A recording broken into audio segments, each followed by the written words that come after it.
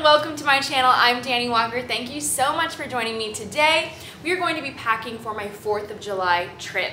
If you're brand new to my channel, I hope that you'll consider subscribing as well as hitting the notifications bell so you know when new episodes come out. For this episode, I'm really excited to be partnered with Dossier, and I want to share about them because I have been packing their scents on all of my trips recently. So I just got these 2 new scents from them, and I cannot wait to actually wear them out. I haven't been able to wear them out just yet. I have their Oriental Vetiver. I'm not sure if I'm even pronouncing that correctly, but it is inspired by Byredo. Oh my goodness, who knows how to pronounce that. I absolutely love their perfumes. They have been such a lifesaver. What I love about this brand is that you're not paying for any of the markups from the expensive other brands. And really for those ones, you're paying for marketing, you're paying for packaging. And I know I can appreciate good packaging just like anyone else. But when it comes to perfumes that I'm just going to be throwing into a carry-on, I think it's great that I can get a more cost-effective version. And I actually have a lot of these other scents that are inspired by these ones, and I am not going back now because these prices are phenomenal. They range between about $29 to $49, which I think is so reasonable for perfume. And yes, they are perfume. This is not a body mist. So this is the other one I have from them that I just got, and this is inspired by the YSL Mon Paris Eau de Parfum. And this is 18% concentration. The other one is 18% as well, so it's gonna last so long when you wear it. I actually am gonna test these two. Okay, so let's try this one on this arm. Okay, gotta let it dry. Okay, I can really smell the amber. I love amber. It's one of my favorite scents. It's just such a warm scent, and I think it's beautiful. And then this one, okay, what is this one?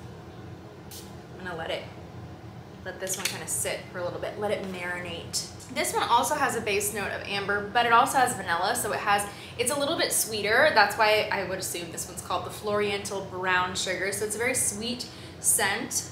And there's also some florals in it. Okay, so I think I'm gonna be going, actually I think I'm gonna take this one on this trip because I really love the florals in it. That's beautiful. Okay, so we're packing this one. This other one is gonna go on the next trip. So that's one of the first things I bring. And I've gotten a lot of questions about what I pack for trips because even with my friends, they can't believe I only take a carry-on and then I have my personal item. So I've yet to pack anything, and we're gonna go through these ones together. For this trip, I'm gonna be traveling for about a week. So this will be a week's worth of clothes. Oh my goodness, there's so much stuff in here. I just threw it in so I could actually pack it with you. Okay, so this is a 4th of July trip, and I always like to bring my friends things that have themes in them or just fun stuff for when we go out. So I picked up these little koozies from Target the other day. They were only $3 and they're USA for like 4th of July. So I brought a few of these for my friends, and these are definitely gonna go with me. So the first thing I start packing are my clothes, and I live by packing cubes, so that's my favorite thing. So for this trip, I mean, it's summertime. It's gonna be hot in Montana, and I feel like summer is the easiest time to pack for when you're getting ready for trips because the clothing is much smaller usually. So I'm bringing a pair of denim high-waisted shorts. I actually thrifted these guys. They're my favorite. They're the only ones I own, and I cut them myself, and I love them, and I wear them all the time. So I'm bringing these guys, and I just like to roll them, and then I put them into the end of the packing cube. And then because, I mean, we're gonna be on the lake, we're gonna be by the water, I'm just gonna be throwing stuff over a swimsuit essentially. So I brought this it's a little smocked crop top that I love. I love the bows on it. It's just very feminine. I thrifted this one. It doesn't even have a brand. I don't even know who makes it, but I love it. So I'm just taking this guy and I'm just gonna roll that and pack it. Also important, jeans. So I have these jeans. They're not even mine. I actually borrowed them. So I better treat them well. And they have this fun little frayed edge. They're cropped. And so, did I already get something? Okay. I'm gonna wash these guys before I pack them. I already I already got stuff on them. I also thrifted this. I thrift everything, but I picked this one up because I am a minimalist and most of the stuff that I have in my closet is just like this. Like this is what I wear when I coach, when I teach girls, and I meet with my clients online. So I needed something kind of fun, and I found this one. It's a cute little off-the-shoulder top, and it has little stars on it, which I love, and I just think it's gonna work really well for all of the cropped pieces. I love everything high-waisted, so I gotta have a lot of cropped stuff. Oh, here we go. Here is my swimsuit. So this swimsuit was actually given to me from our Miss USA swimsuit sponsor. And I have these bottoms that are navy, and then I have this red top from another swimsuit. I don't know what happened to the original top for this. It was like this red, white, and blue one. Don't know where it went. So we're just gonna do the navy bottoms and a red top. I might end up packing a spare swimsuit, but honestly, I mean, this would work and it keeps it simple. Now, I also like to pack just one pair of PJs. I really don't think you need more. I have this cute little set. It was actually given to me, but I love this little set, and I think it's probably from TJ Maxx or Target or something. I don't even know, but it was a gift, and it's this girl, and she has a little vintage bike with flowers, and I love riding my vintage bike that I have worked very hard to restore and upkeep. I named her Sandy. She's a really cute gal, and yeah, she's really cute. So it reminds me of me. Now, also, the other thing I grabbed, so I found this fabric, and it looks really old. It's this like vintage looking fabric. It's kind of textured and thick, and it is red, white, and blue. And so I found the fabric, and then I found a pattern, and I made my first ever pair. I love everything high-waisted. I made my first ever pair of shorts, and what's good is they have some stretch in it, so I'm so excited to wear these. And then I made a top for it, which I don't, oh gosh, which I can't really put on right now, but hold on. This one, I did not, okay, it doesn't exactly fit. It actually fits when I don't have a shirt on and everything. So I made this little tied top to go with it. So just like hanging out by the water. I got this guy, and I didn't even use a pattern for the top. I just sort of eyeballed it, and I don't know, I just like made the little curve shape for the front and curved the armhole, and that was about it. So that was pretty simple. That took me 2 days. The shorts took me 1 day because I was working with a pattern, and the top took me another day. Here's this little dress. I found this today because I didn't, once again, I'm very minimal, so I don't have any pieces like this in my closet right now. And here is this guy. Who makes this? This is made by Isolus? I don't know what that is. Pulled up the tag, got a little extra tag thing here. Okay, so I immediately loved it. I thought it was so cute, and it's got the, you know, the puffy sleeves everyone's doing right now, and it's got these little, hold on. It buttons all the way, I just washed it, but it buttons all the way down. It has a square neck, and then it's a floral, and I think it's gonna be so cute. And I'm gonna wear it with these guys, also thrifted. So I'm just kind of using the neutrals. It's sort of like a tortoiseshell button, and I'm using those neutrals. I know they don't really match right now, but honestly, it's summertime. I'm just going with the neutrals, keeping it casual. I also found this denim swimsuit top, which is really strange. I guess it's not really a swimsuit top.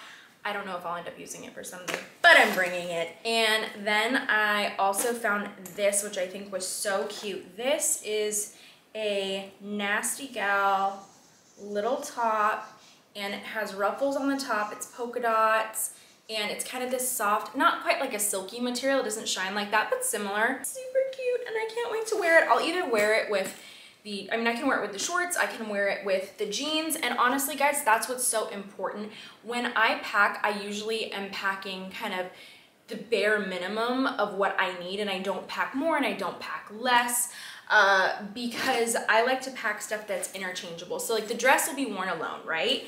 But the tops that I have can go either with my jean shorts or they can go with my white pants. And I will also be wearing another pair of jeans on the flight. So that's like a rule I follow, is all my heavy stuff is worn on the flight. Then, just in case, I like to have a pair of leggings in case me and my friends go out and we're like, let's go on a little hike. That does happen quite a bit in Montana. So I have a little sports bra also. Hello, thrifted from ThredUp. They have so many great Lululemon pieces. So I loved this little one. And also I got makeup on it. So we're gonna wash that too. And then I just have a basic white tank that we're gonna throw in with that. This is literally just only one packing cube. Then we have to pack some underwear, so we put that in there. I'm just gonna pack one bra and, oh, here's an extra tank top. Here's another, this is just one of my favorite tank tops by Cynthia Rowley. Oh my gosh, she makes my faves. Okay, so that's done. And then really I just have the bra. By the way, I will be flying into Missoula, and that is where some of my best friends live in Montana. In case you're wondering, Billings, where I lived, is about 6 hours away from Missoula, so it's a little ways away. But Missoula is beautiful, and then we're gonna be spending some time in Big Fork and by Flathead Lake or on Flathead Lake. We're kind of bouncing around a little bit. If you guys are familiar with Montana, it's one of the most beautiful places, and if you guys are looking for a fun summer vacation, please check out Montana, but please also be respectful to our parks and keep them clean, and be respectful to our animals as well. Just word of advice. And yeah, it's just such a beautiful place. Last summer we were able to go whitewater rafting, but usually every summer we have been going out wakeboarding and now wake surfing. That's something our friend Drew taught us how to do, which is super cool. And it's just fun. It's just fun to spend time together and catch up with friends. Now, if you are going to be going to some lakes or maybe on the water, there are some places on the lakes where the ground is kind of gravelly and can hurt your feet. So you really, really need a good pair of water shoes. And most Montanans have water shoes. And these ones actually are not quite so rugged. This isn't like something you're gonna get at REI. These are just a Steve Madden pair, but they do have rubber soles and they Velcro on. They're super easy to put on and they just work. They work. They're a little bit more, I would say, feminine than outdoorsy, and I wouldn't recommend it for somebody who's spending a ton of time in the water, but I like them for this trip. So we're taking those. We're also gonna be taking this neutral pair of sandals, okay? These guys are easy. They're gonna just go with my shorts, with my jeans, because it does, by the way, still get a little bit cold in Montana at night, even in the summer. If you're gonna come to Montana, still be prepared for that. It gets a little chilly, and I think some people are just shocked, depending on where they visit, that it can be that cold in the summer. There's literally places where it's snowing still in the summer. There is snow on the mountains. And then I'm gonna pack 2 belts. I just have a black one and a basic brown one, and these are gonna go and work quite well with my pants and my shoes, and I think that'll be good.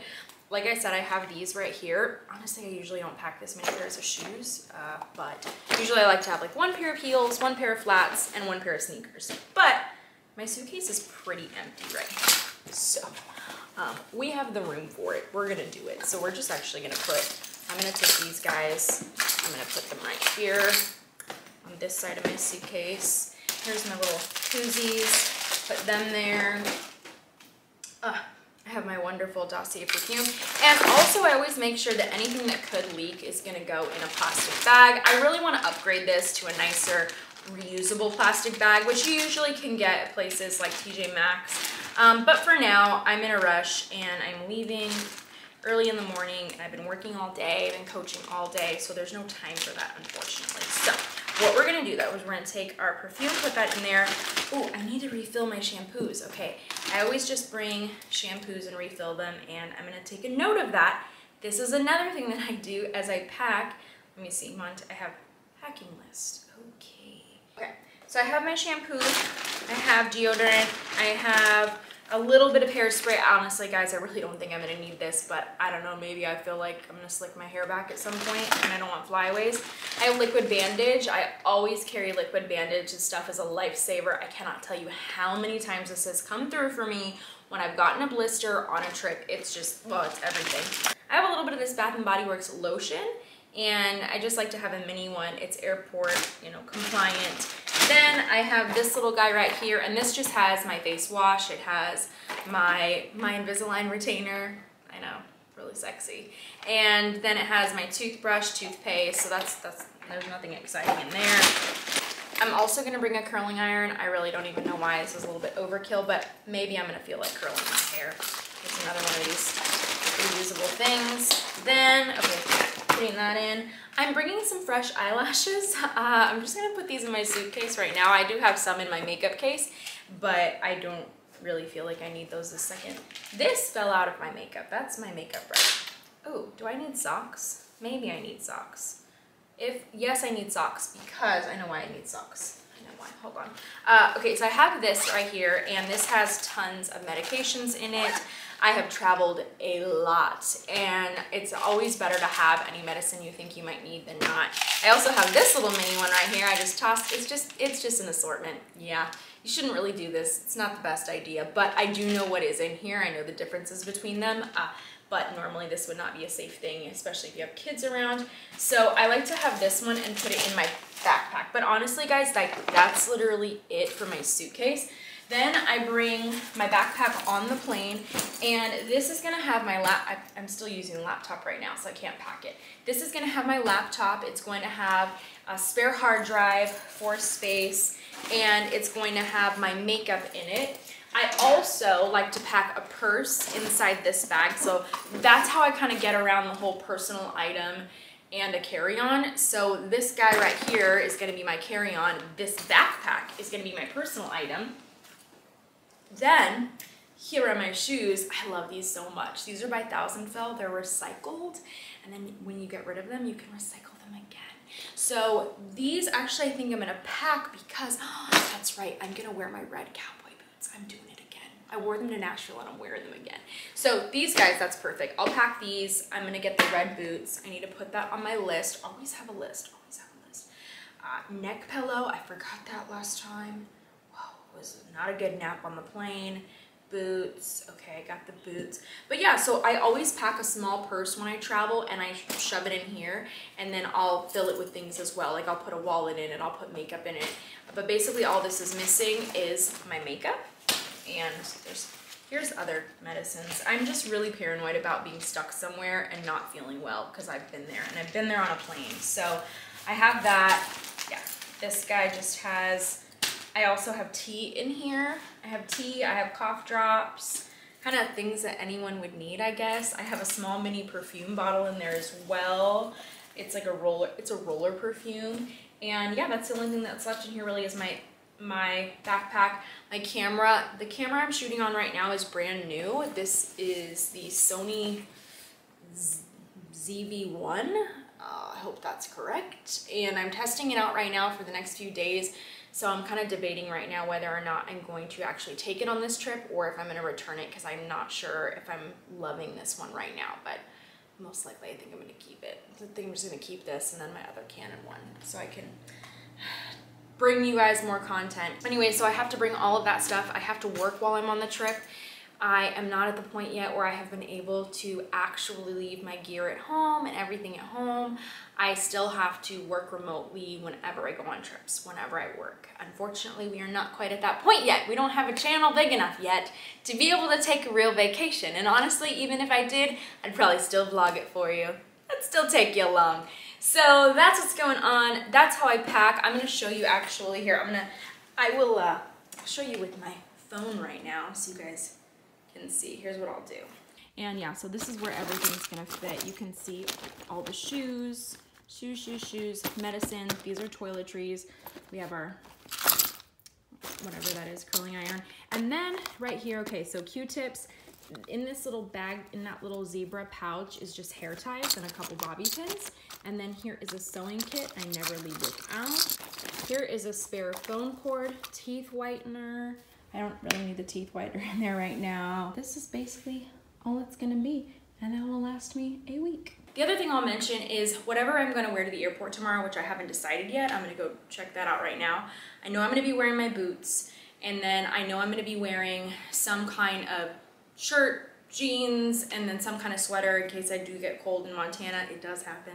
I always bring the heaviest stuff on the flight with me. I wear that on my flight there, and then I'm gonna wear it on the way back. And honestly, I'm not really worried too much about not having enough for a week-long trip, because I will be going with some girlfriends, and we are gonna be traveling to different towns, but we will eventually get back to their place, and they have a washer and dryer, so I've washed stuff on trips many times before, and if I have to, I'll do it again. I'm really not concerned about not having enough for the trip. I think it'll be just fine. That's what I'm packing. I hope you enjoyed it. Ta-da! Those are my packing tips and hacks. Anyways, I will see you guys soon. I will try to be posting some content from 4th of July on my Instagram, and that's at Dani Walker, and I try to post I'm trying to get better at reels, but I try to post some reels and clips and things for you, at least some cute pictures. So I hope you have a happy and safe 4th of July. Be careful out there, be careful with fireworks, and with boating, and with sun exposure, and please drink responsibly, my friends. We want to make it all through the weekend together, so please be careful. Thank you so much for watching this episode, and I hope that you'll tune in for lots more. Bye.